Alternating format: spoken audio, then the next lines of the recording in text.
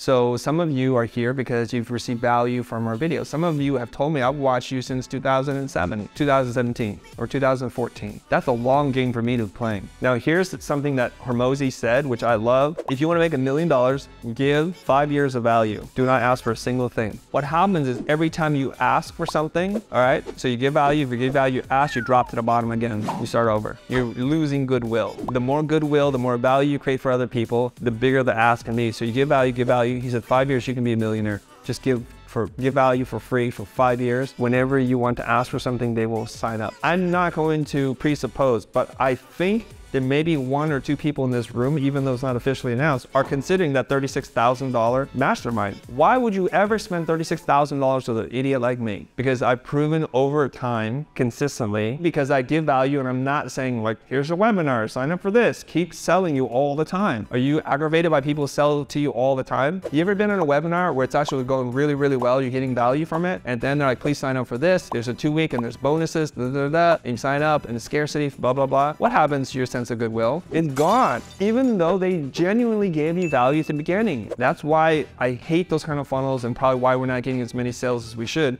I don't want to participate in that kind of marketing because it destroys my brand. It destroys people's perception of us. And it's one of the reasons why we're able to grow as fast as we were, because we stopped selling. And it's why I had to break up with my former business partner. He wanted to sell all the time. That's not me, that's not my style, it's not my vibe. Anthony, can you stand up? Can you help me do a demo here? Anthony's a client.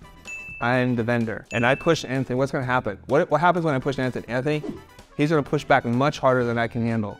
Like what I was just doing with you, right? Watch this. What if I just stand with Anthony and say, what are we looking at, friend?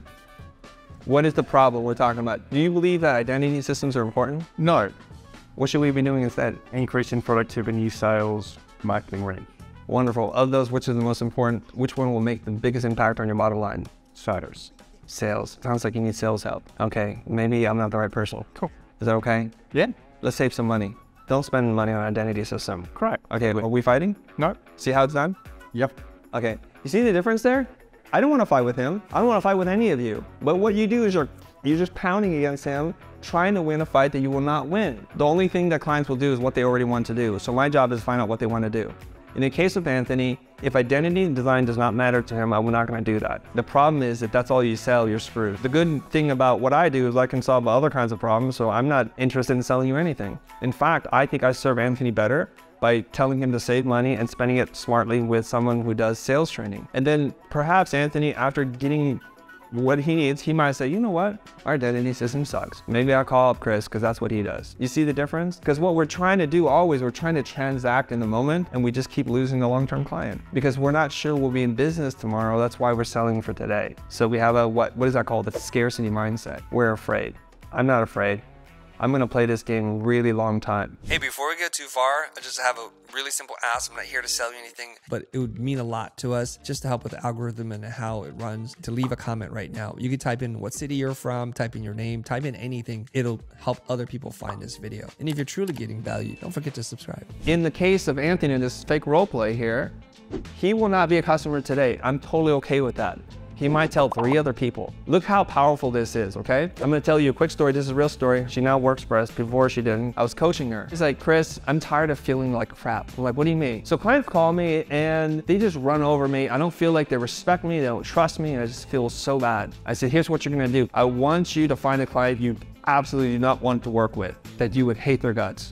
She goes, oh, I'll have them. So she called me back 2 days later and I told her what to say. When your client calls you, I want you to unsell yourself. I want you to serve the clients because you don't want to work with them. I want you to retreat and see if they follow. I want you to recommend other people, other options, and do what you can for that client. Client called her, she's like, you know, I just want to let you know up front, I'm booked, I can't. And she just diagnosed the problem and she gave her some good suggestions and then the client left. The client then later called her and said, I just recommended you to 2 friends. And she said, Chris, for the first time in a really long time, I ever felt respected, I felt wanted, and I felt like they were going to allow me to lead the engagement. All of you are chasing your clients and trying to act fakely as a generous person, but you're acting in your own self-interest. That's the problem. So try the exercise. Find a client you don't want to work with, that you would never work with, and serve them. Listen, be curious, don't lead with bias and assumptions, and see how they treat you. It will be a night and day difference.